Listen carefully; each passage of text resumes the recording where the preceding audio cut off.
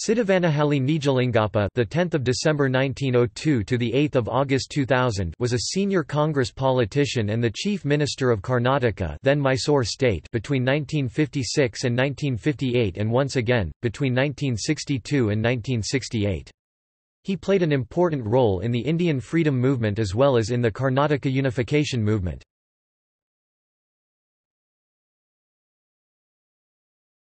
Topic: Early life.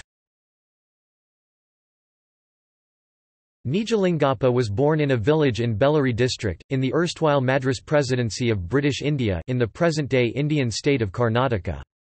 His father was a small businessman and mother a homemaker and a devotee of the deity Shiva. Nijalingappa lost his father when he was 5. In an interview, Nijalingappa recalled that his father's ancestors were all rich profligates, and that they dissipated their wealth on gambling, drinking and womanizing. He added that his mother's father helped his parents, but his family were still very poor. He grew up in Davanagere and joined secondary school in Chitradurga in 1919.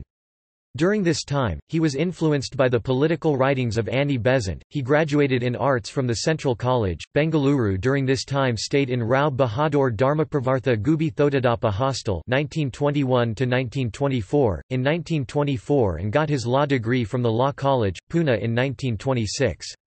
As a child, he was given a traditional education by an old teacher named Virappa Master. Thus, like the other leaders of the Indian freedom movement, he also had a unique blend of both traditional and modern education.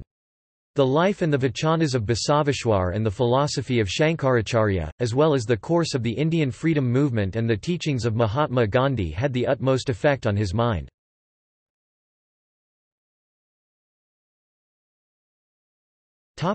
Political career.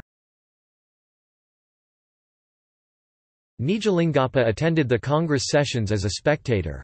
It was in 1936, when he came into contact with Dr. N. S. Hardikar, that he began to take an active interest in the organization.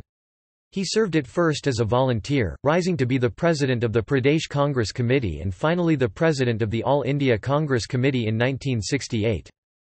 He became president of the Mysore Congress and was also a member of the historic Constituent Assembly from 1946 to 1950.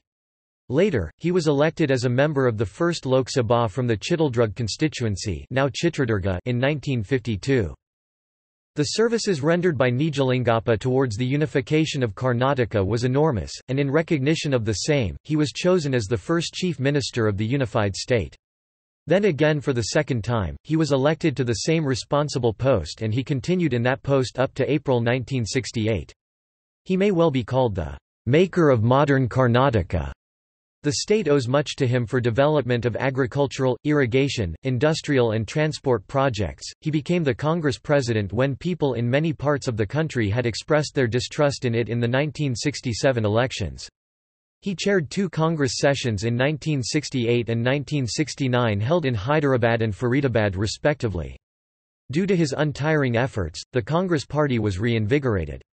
However, the factional feud between various factions of the party increased and finally resulted in the historic split of the party in 1969.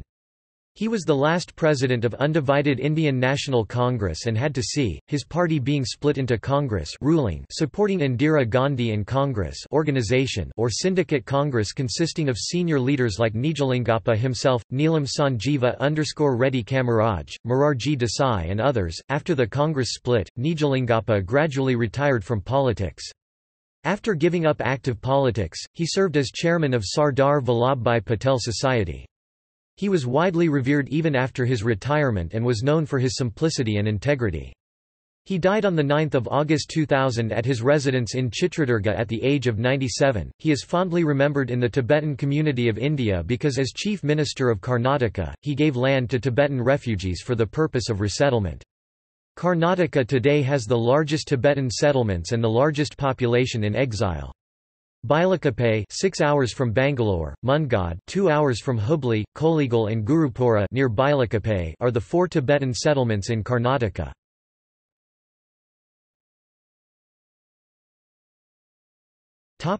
Memorial.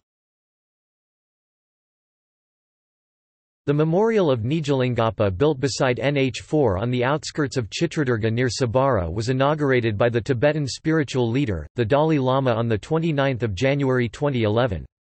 Meanwhile, Karnataka Chief Minister B.S. Yediyurappa declared that he would name the Sugar Research Institute at Belgaum after Nijalingappa.